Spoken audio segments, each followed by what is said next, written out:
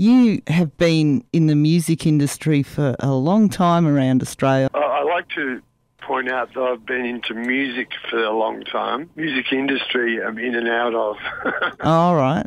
I don't really like the music industry, so... Oh, yeah.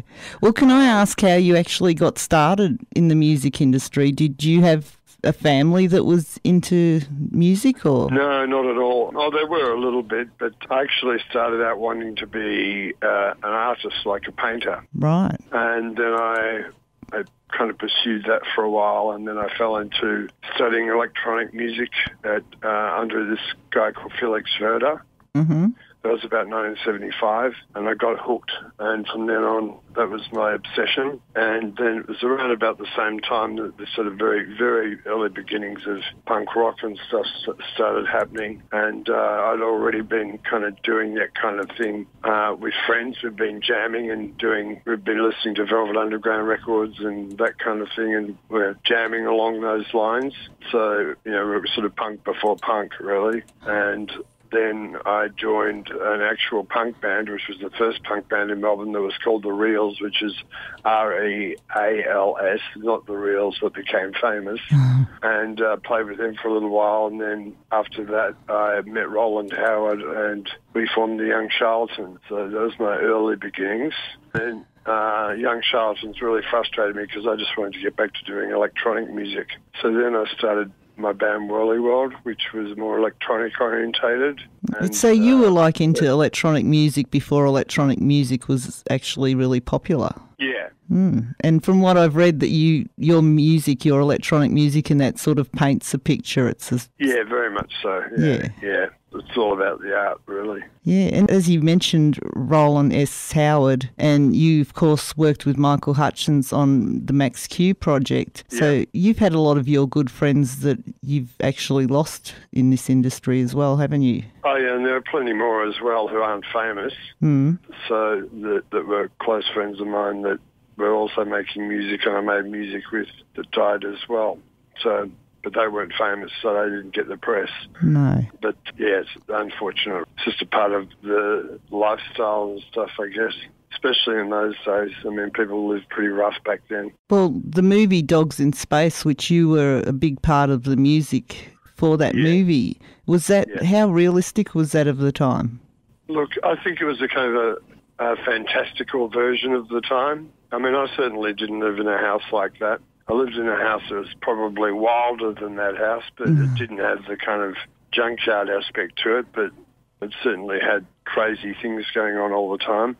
I think, the thing is I wasn't involved with the actual people it was based on, that film. Like, I didn't meet them until a lot later, so I never went to that house and never went to those parties, but I've been to similar parties, and, you know, look, it was... as accurate as a film can be, it's still a film, you know. Yeah. A lot of the fashions in the film are, I think, a little bit too modern. You know, people dressed a lot more plainly back in that time. In the movie, there's a lot of gothy-looking people, and there weren't back then. Particularly in that time period of 79, 1980, 81. That didn't come till a bit later, so, yeah. And you did have some role in the movie, didn't you? Yeah, well, I played myself in the film. So you were in the band? Yeah, in numerous bands. I was in some of the little bands as well. Oh, right. Is that how you met Michael, or did you already know him? No, that's how I met him, was on Dogs in Space. And, of course, he did my song Rooms for the Memory at the end of the film. All right, yep.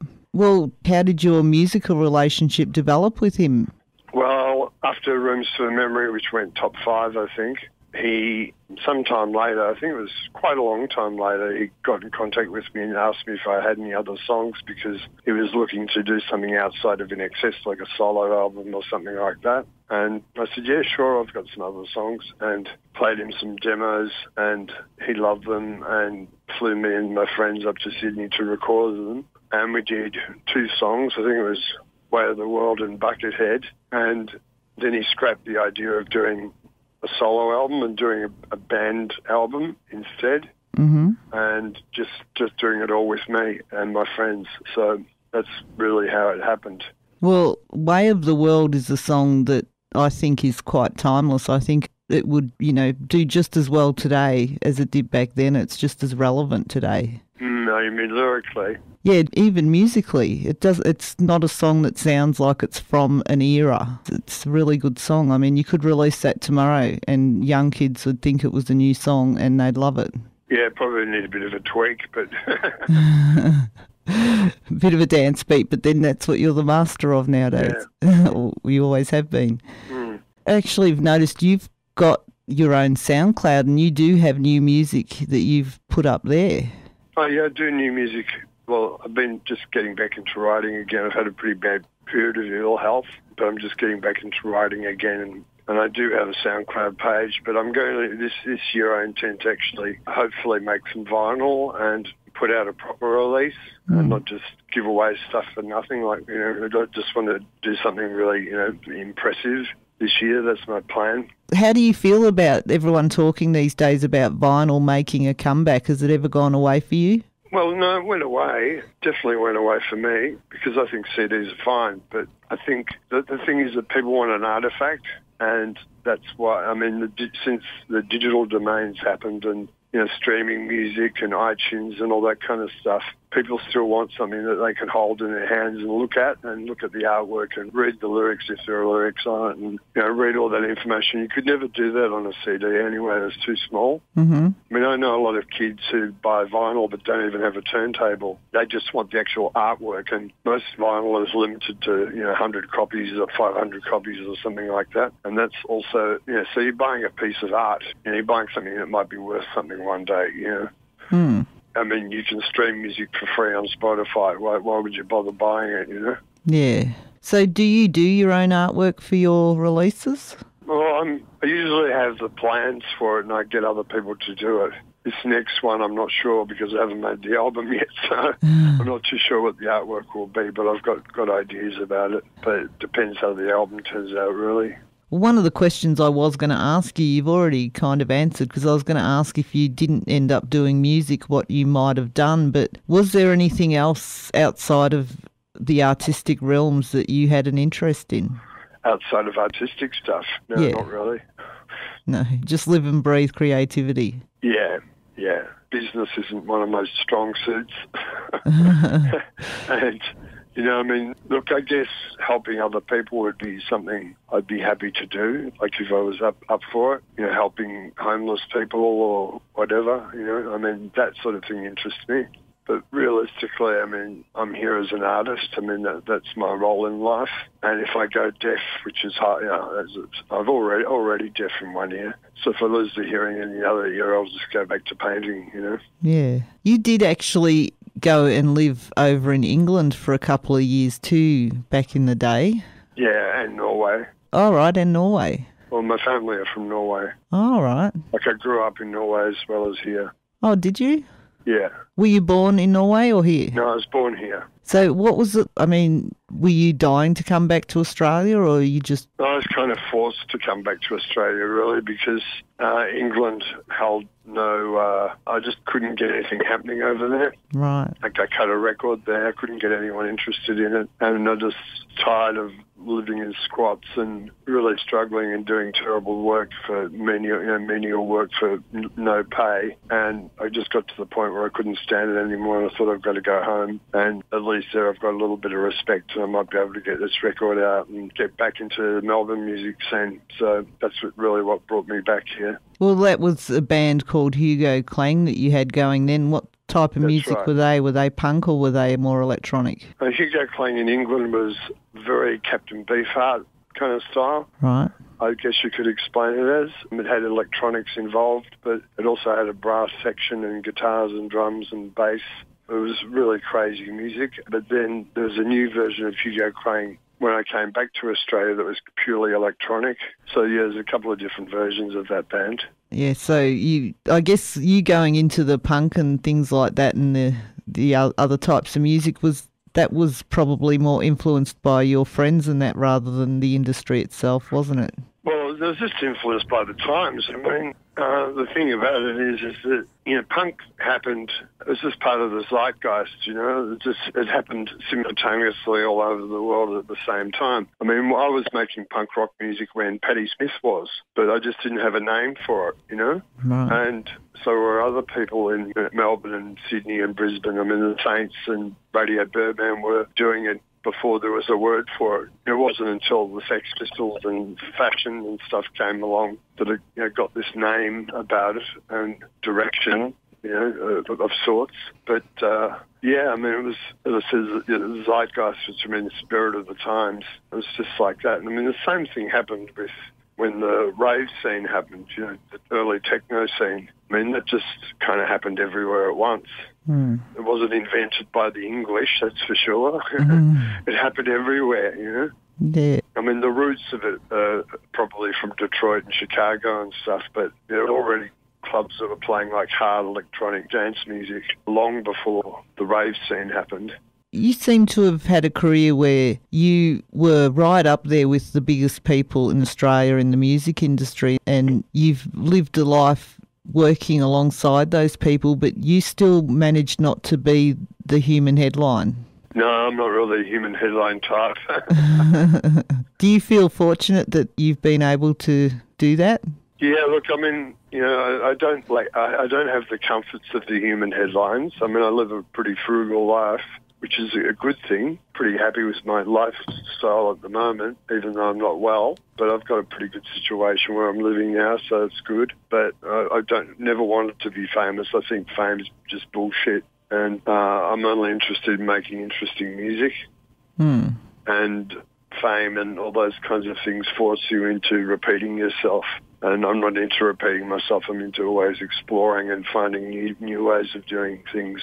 If I can take you back then to Michael Hutchence, I don't know, with the telly movie that just came out, like, I know full well that Michael himself had no involvement in any part of that movie and what was said and done, but there was one part where they showed Michael was fighting to do more recording with you on the Max Q project, but they insisted that he stick with In Excess. Do you think that his fame stifled his creative outlets? Oh, absolutely. Yeah, I do think so, yeah. I think his attachments to the band and to the management were too strong. And, I mean, Michael was a very, you know, lovely guy, and he felt obligated to the band and to the management. I think they had a lot of power over him in that respect.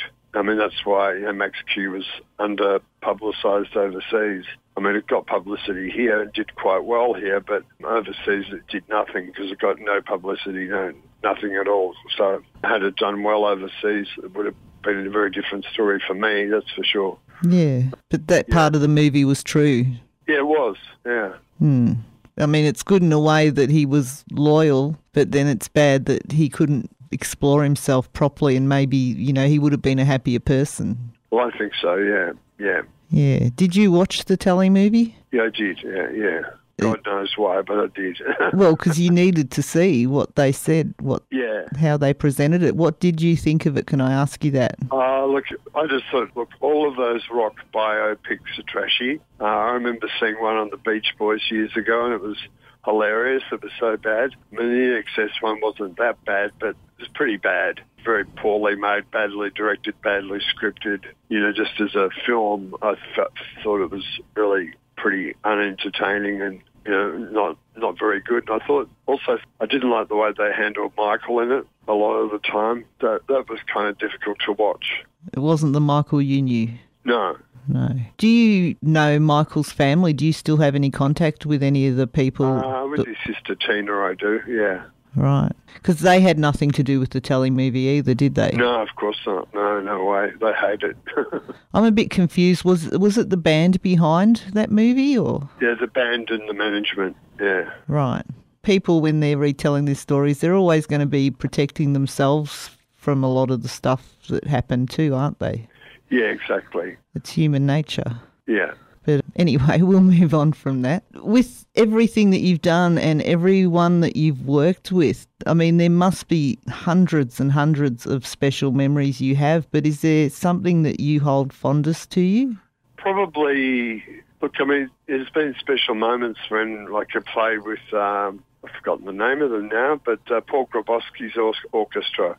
All right. I played as a guest soloist with them once. That was fantastic because it was a really different experience. I also worked on a guy called Richard Mills, who's a very famous conductor and composer here. I did all the electronic stuff for this big opera he did called Batavia, and that was great because, again, it was working outside of my normal sphere. And also the films I've worked on, like I did, besides Dogs in Space, I also did a film called Head On, which won a lot of awards. Mm. And more recently, I did a horror film called The Loved Ones, which was great fun because I always wanted to do a horror movie because you can really go for it with the music.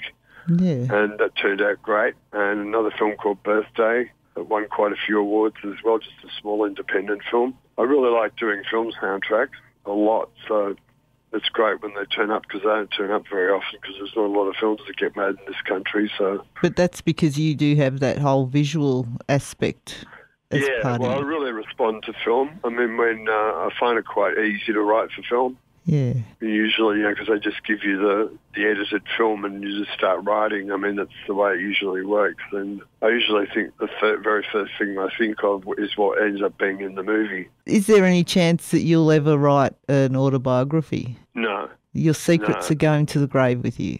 Yeah, well, I don't have any secrets.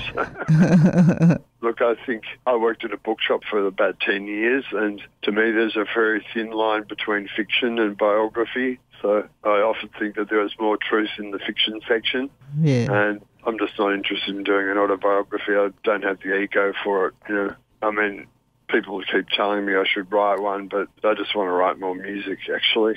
So that takes up enough time, you know. Yeah, that's great. What instruments do you play? I mainly synthesizers. Right, so you don't play guitar or trumpet or... I can play guitar, other things as well, but I'm not a brilliant musician, more of an ideas person more than anything else. I'm a composer. I'm not an instrumentalist at all. But you were a singer for a while in some of your bands too. Oh, yeah, I sang for ages, yeah. Were you not comfortable being a singer, or did you enjoy that at the time? No, I loved it. I loved it for years, but then I lost confidence in singing and kind of gave it away. Right. Going back to instrumental music now, so... It's hard to know what to ask you about because I can just imagine you've done so much and you would have so many stories to tell. I just feel like sitting there saying, tell me stories, but then they all involve other people and you don't want to tell stories about other people, do you? I don't mind. Tell me a story about Rowland S. Howard, what he was like or some special memory you have with him. He's a wonderful person. I mean, in a lot of ways, that's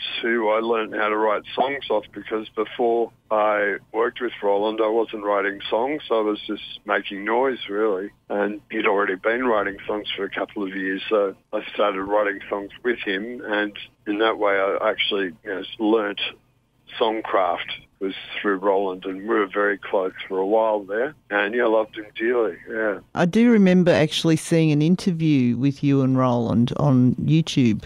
Oh, when we were young kids, yeah. Yeah. You sounded like you were both very intelligent and maybe both private schoolboys. Well, we kind of were, so... Well, what about Michael Hutchence? Have you got a story like, time that you spent with him that you look back on and glad you had that moment? Look, I mean, I had lots of good moments with Michael. I mean, I think my favourite moment was we went on a holiday together in Tahiti, and that was just amazing. We just had a really fantastic time. Yeah. And I've got very fond memories of that because it's probably the best holiday I ever went on. It was really lovely. And yeah, but I've got lots of good memories of Michael, just his sense of humour and his intelligence and, just a wonderful person. Yeah. And we used to laugh a lot and take the piss out of each other a lot and all that kind of thing. Did you know the rest of the band very well at all? In excess? Yeah. Not really. I mean, I get on all right with Kirk. The other members of the band I didn't know that well, so it had nothing to do with them. I mean, I've met them, but I don't really know them. So yeah, they've come under a lot of judgment lately, and I think that they lost a lot when they lost Michael, and I don't think it's fair for any of us to really judge where they're coming from. Well, I think that whole Rockstar and Excess thing was the biggest pile of poo I've ever seen in my life. I can agree with that. That was a desperate really, time. When Michael died, they should have quit. They should have finished doing the band. Yeah. And them just trying to hang on to past glories, but they could never really admit that Michael was such an important... He was more than a member of the band. I mean, he was the band in a lot of ways. Yeah. You know, it's like the Doors without Jim Morrison, you know? But what did surprise me in that telly movie, actually, I'd always heard that, like, in excess, that the Farris brothers took the credit for all the writing. I thought that Michael hadn't been really involved in the writing, but in that telly movie I was corrected on that he was the lyricist. Yeah, you know, he I think in the early days, they all contributed, but then later on, it was just him and Andrew that did all the writing, like all the big albums, all the hit albums. It's just those two that wrote the stuff. And well, you did work with him on a couple of songs. Did he write the lyrics for those? I wrote most of the lyrics on all the singles. I wrote about 90% of the lyrics on the Max Q album. Right. So that just was something he enjoyed the music and that, not that he was involved in the actual creation of the songs. Well, no, he was involved in the creation of the songs in that he had ideas and put them forward, and they were really good. But we actually wrote lyrics together, and that was interesting. And he came up with some lyrics of his own that we used on a track. And yeah, I mean, it wasn't a lot of the Max Q album is basically mine in terms of the writing. But as I said, probably about 90%. Do you still have a copy of that album? Of course I do. Yeah. Of course you do. Somewhere. It's been put away for a little while. Well, I'm just moved into a new place, so all my CDs are elsewhere at the moment, still in storage. Was Max Q released on CD, was it? Yeah, it was, yeah. Oh, right. Oh, cool. I'll have to get a copy of that off you one day. Well, hopefully it's going to get reissued this year, so... That would be brilliant. Who would that be through? Don't know yet.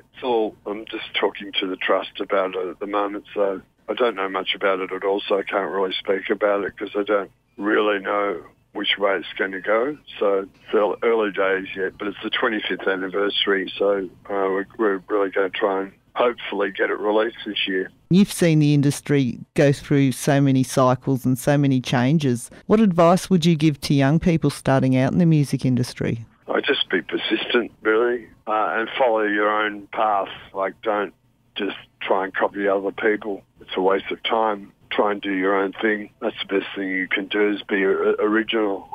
Try and find your own sound, which is a hugely hard task anyway, but it can be done. Mm-hmm. And I think that's what people need to do. Yeah. And, well, you're still doing that. Yeah. Hopefully we're going to get to hear a lot more of your music, because you are still making music and you're still collaborating with people, and I guess you're still looking for people who inspire you to collaborate with. Yeah, exactly. Is there anything that you wanted to talk about or wanted to say? Put me in a place there. Let me think about that. Look, I mean, I think one of the things I do like to say is that people seem to think that everything's been done before, and it hasn't. I mean, music, we've just barely scratched the surface. Music is an infinite thing that goes on forever, and it's just popular music is the thing that people tend to hang on to because it's easily accessible and all that kind of thing. But there's all other kinds of music that are going on that don't fall into that category. And I think that there's endless room for innovation. Even in pop music there is. But it's just a matter of people having the courage to do it. And that's said from a man who's always looked for a new sound, isn't it? Yeah. And still is. Yeah. And we are very lucky that you still are. Thank you. And I look forward to hearing the new material that you come out with, and I really hope you get that Max Q album re-released. That'll be cool. Thanks so much, Kat. Yeah, no, thanks a lot. It has been fantastic talking to you. Thank you very much for giving me your time. It's a total pleasure. I feel a bit overwhelmed that you agreed to speak to me. Thank you. That's okay, Kat. Don't be overwhelmed. And I would definitely, whenever you're releasing something new, I'm here if you want to have another chat and help promote it. Yeah, great. Thanks so much. Thank you very much, and hopefully I will get to meet you one day. Yeah, you will. Okay, thank you, and have a good night. Yeah. Yeah, have a good show tonight. Thank you. Bye. Okay, see ya.